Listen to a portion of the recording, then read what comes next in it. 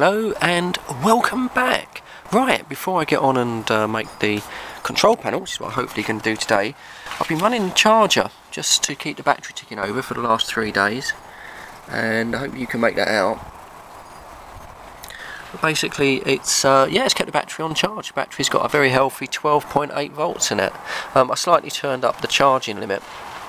13.7 I did try, that was too high, and I've settled on about 13 maximum charge. It's only a very small battery in there, but yeah, it's working well. So I now need to get on and start cracking on and make the control panel and get all this mounted up properly and get all the solar lights attached. So that's my next.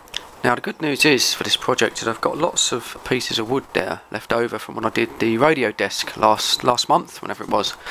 So I reckon that this bit, nice bit of ply there, I reckon that looks pretty much perfect to make the control panel. So yeah, I just think we need to go and have a look in the shed and see if that fits. Mind the dog.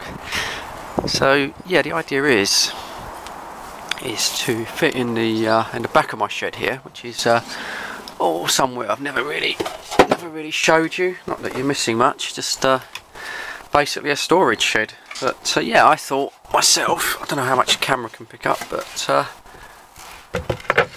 look at that. That is practically made for the job. I don't even have to cut it down, do I? So I reckon it'll go quite nicely there with all the cobwebs. And yeah, I think there I've got an electrical supply there. I've got a double socket, so I can pick up the trickle charger for there. And yeah, I think that'll be perfect. So just got to drill some holes in it now.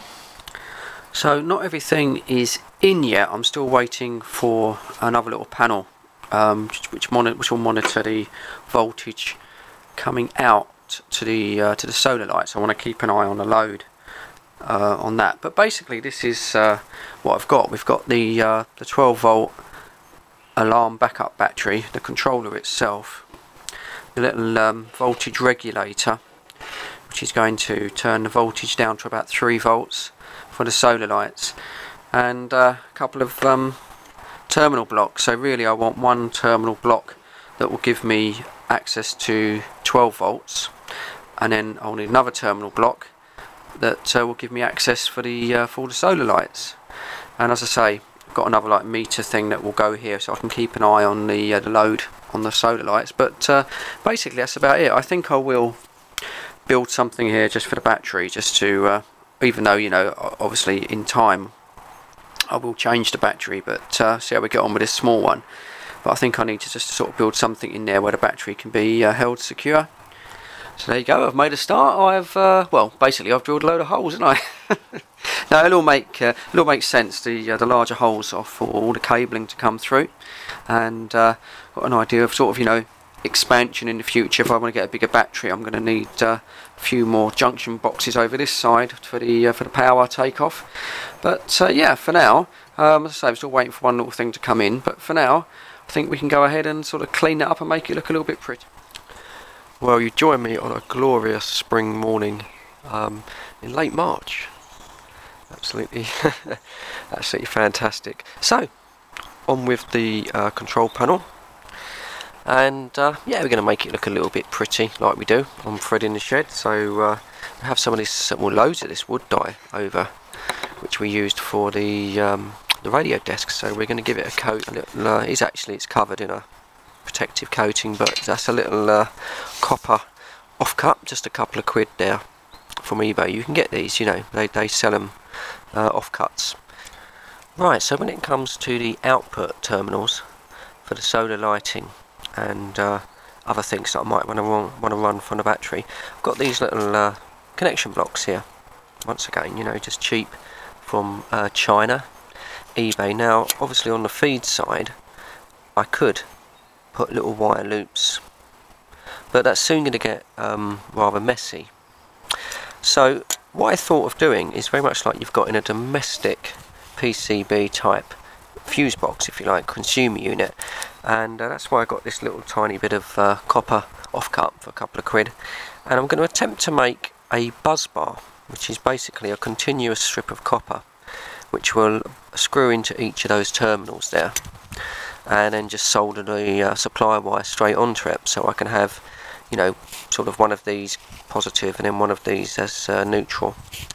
And that way it's a little bit more work, but it should be a bit neater, and it does sort of it does get rather fiddly trying to do wires to each one.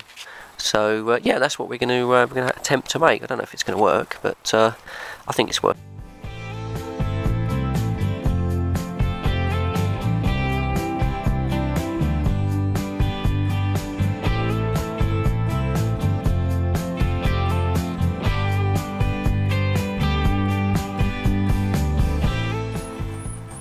Right, we're getting a little further now. The control board is starting to come together.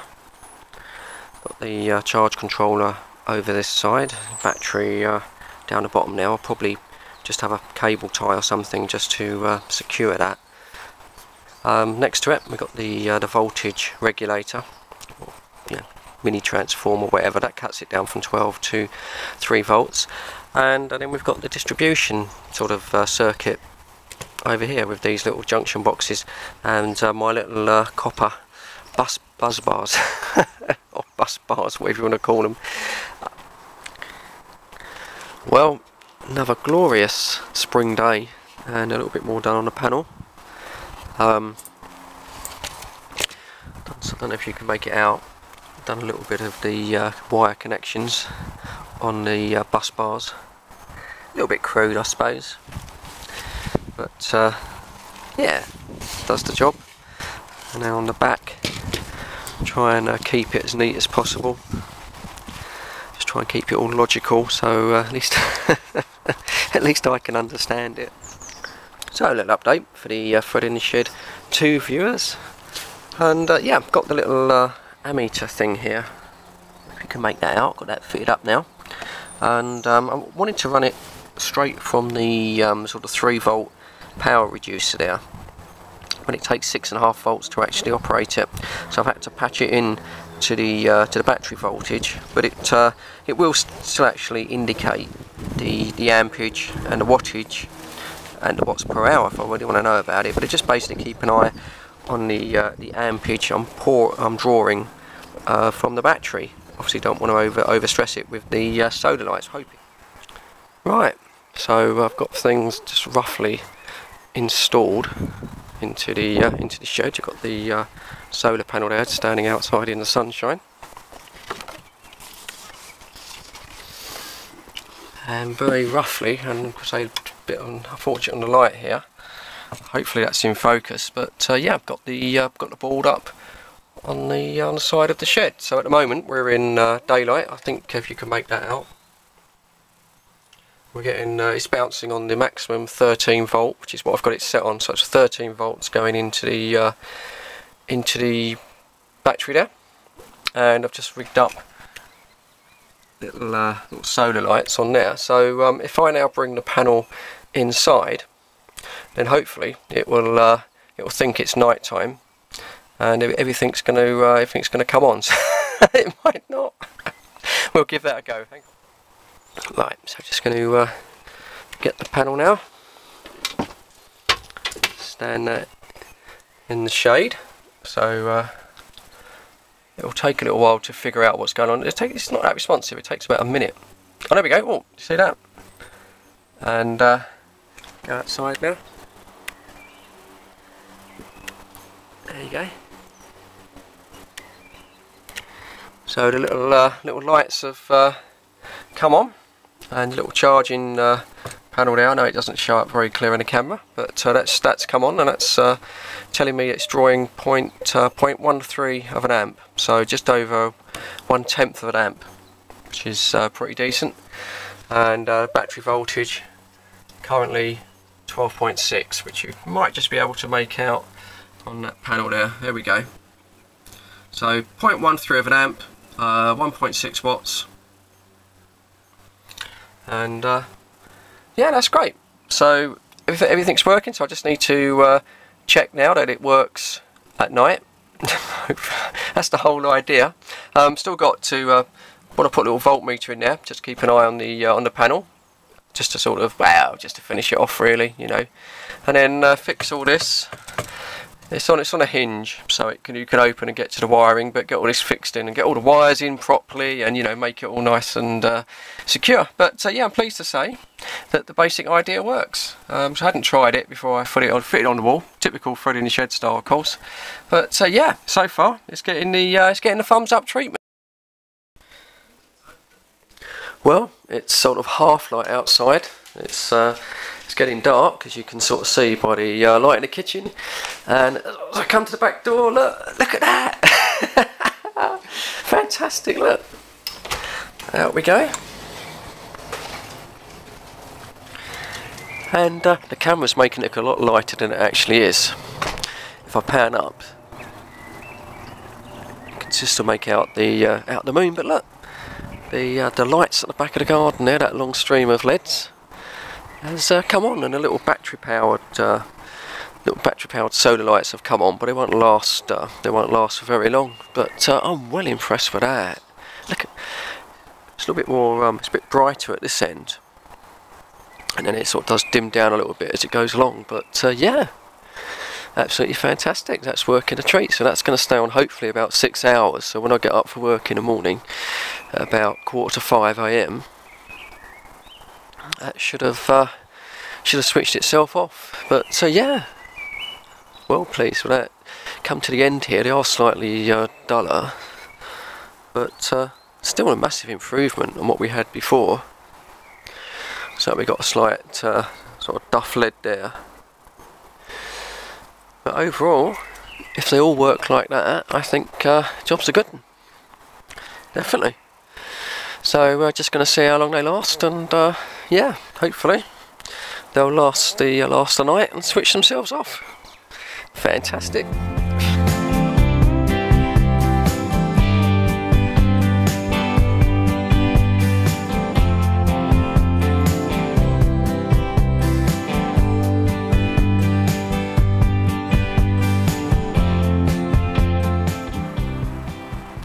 Right, as you saw me doing it there, I made some brackets for the solar panel, and just fix that on the corner of the summer house roof. I think if I hold the camera up,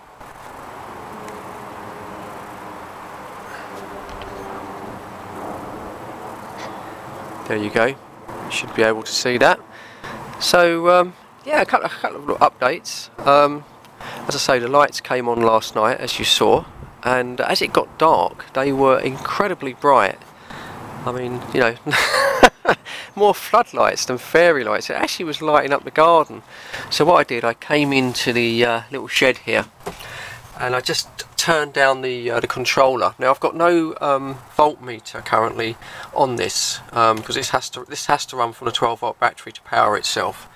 So I can't really tell, you know, what is actually happening, if you like. So basically, I turned this down. I think you can just about make that out. There we go. I turned it down to 0.04 of an amp. I had it running at 1.4 amps, and at 0.4, the little LEDs there, you know, they sort of kind of went down to a much more sensible level. So I let that run for 6 hours, which was a bit of an overkill, because it started at 8 o'clock at night, so it ran to about 2 o'clock in the morning. And I did get up at 1:30 just to use the loo, and I checked out and it was still running. And then when I got up to go to work, I was up about 4:30. It was all dark, and I came down here actually just at 5 o'clock, just to check the battery voltage. And it's picked up a bit now because I've had the lamp on, but the battery voltage, which is sort of there, if I can get this to focus, there we go, that would drop down to 12.1 volts. So that hadn't really dropped at all. That was 6 hours of the single LED. So what I've done now is I've just wired in the second set of LEDs, which is the ones on the front of the summer house, and we've got those running at the moment, which I say is 0.04 of an amp. It's pulling just half a watt of power. But it's been a very dull day today. There's been no sunshine. It's sort of been slightly overcast, a little bit drizzling with rain and things. So, but the battery was still charged up to about 12.6. Right, okay, we're going to bring this one to a close. I think we're over the 15-minute mark. I don't want to bore the arse off you too much. Yeah, I will be coming back to this project in the future, adding a few more lights and things and some more stuff to the control panel. So subscribe if you want to see more on the Freddy and Shed 2 channel. But as for now, cheers, thanks for sticking with it. Hope you enjoyed it. And yeah, as always, I'll catch you all on the next one. Stay safe.